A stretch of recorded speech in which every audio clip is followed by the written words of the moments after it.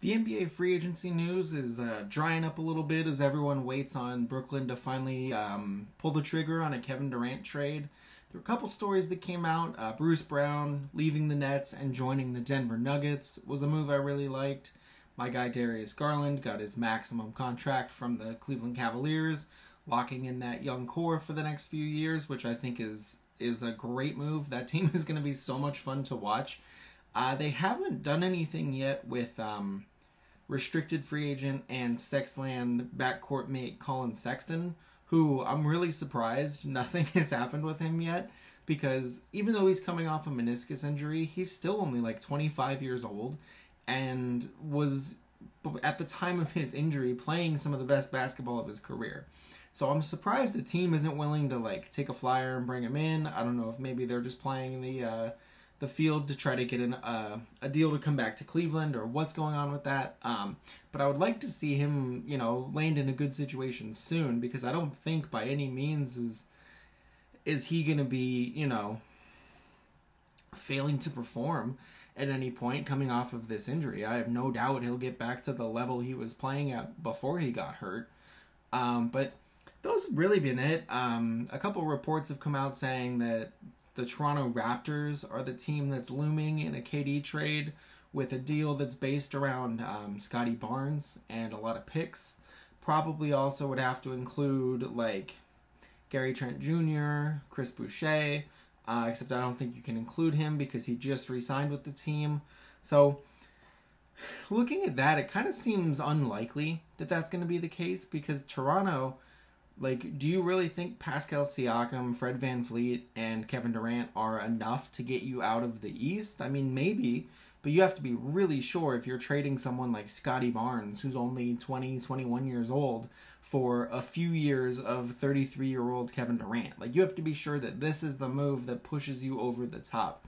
And it's crazy to sit here and be like, I wouldn't trade for Durant if that was the package. I wouldn't do this. I wouldn't do it. It feels crazy to say, because it is Kevin Durant. But it just seems, like a team that pulls the trigger for him is going to have to be one of those teams that knows they're right there on the cusp. And even if you flip it and trade Pascal Siakam instead of Scotty Barnes, along with whoever else would have to be involved in the trade, I still don't think that's enough of a core to guarantee a trip to the finals. And that's what it's all about. So Shams Charania went on the Pat McAfee show this morning and said that Brooklyn's preparing as if they're going to have both Kevin Durant and Kyrie Irving on the roster for this upcoming season. That's how they're handling it. They're waiting for the good offer, the Godfather offer, can't refuse, comes in. And it's probably going to be a while on that, because Rudy Gobert just got 6 firsts for the Jazz and 5 players. So the haul for Kevin Durant might be an entire basketball team's worth of players and picks. Who knows, really? So Brooklyn's not in a rush, even if, they end up starting the season with KD away from the team or Kyrie away from the team. It's not like it would be the first time Kyrie was away from the team.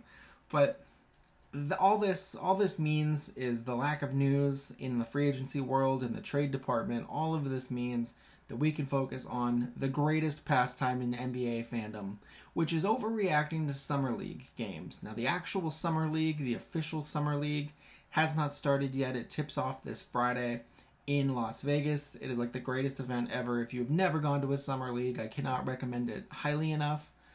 But in just the California Classic this weekend, and now the Salt Lake City Classic, we've had some pretty big performances. Scottie Pippen Jr. looks like he might be the greatest undrafted free agent ever signed so far for the Lakers.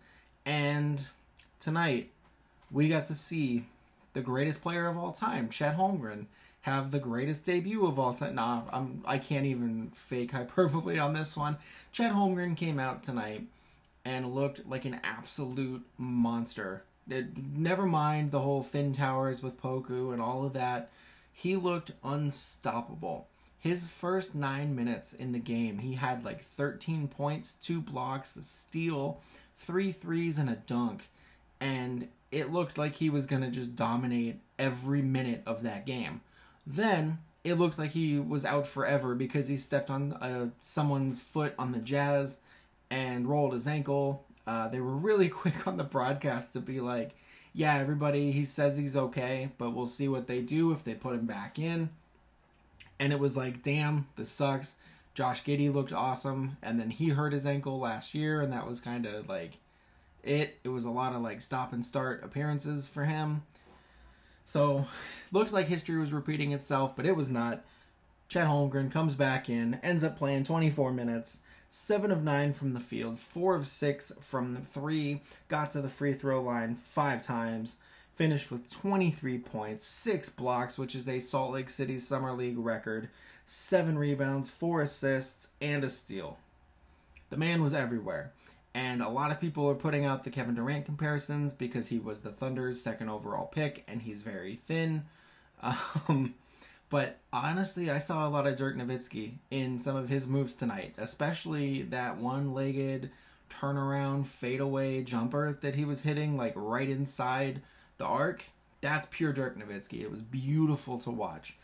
Even Poku played with a lot of energy. Like there was like a behind-the-back pass that he had, like saving a ball from going out of bounds. Like the Thunder were just playing with so much energy. The game against the Jazz was never really a game. They ended up winning by like 20 points, but everyone looked good. Josh Giddey looked great, looked every bit like the star he seemed to be last year in his rookie year. 23 minutes for him tonight, 11 assists, 14 points, 2 blocks, 2 steals, and getting that type of production from him on the defensive end, paired with guys like Lou Dort, Shai Gilgeous-Alexander, this Thunder team is going to be wild to watch this year. Not to mention also both Jalen Williams. One had a better debut than the other. One finished with 17 points, 5 rebounds, and was 8 of 11 from the field. We'll talk about him for tonight, but who knows? I mean, I don't know. Is there a way to differentiate the two Jalens, or just they're going to just be a package deal? But Jalen with a Y and Jalen with an L. We'll just do that for now. Jalen with an L finishes with the 17 points and 5 rebounds.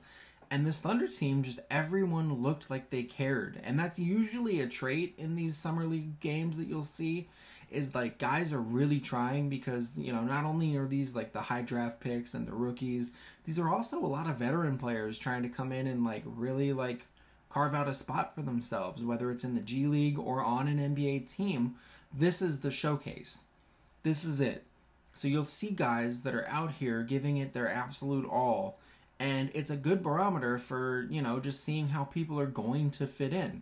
But you can't get too overexcited about results you see here because the competition level just isn't the same. Yes, a lot of these guys are going into the NBA. Yes, a lot of these guys have already been in the NBA. But still, Summer League is basically built for overreactions to help you feel better about your team going into the next season. Do I think Scottie Pippen Jr. is going to be the greatest player on the Lakers roster next year? Probably not. Am I going to watch every Summer League game demanding he get signed to a max extension when the season starts? Absolutely. Don't even need to see him on an NBA court because that's the beauty of it. So, like, what comes to mind is like Trae Young had a terrible, miserable Summer League. He shot poorly. He was just high volume, poor percentages, looked terrible, and everyone was like, oh my god, the Atlanta Hawks traded Luka Doncic for this.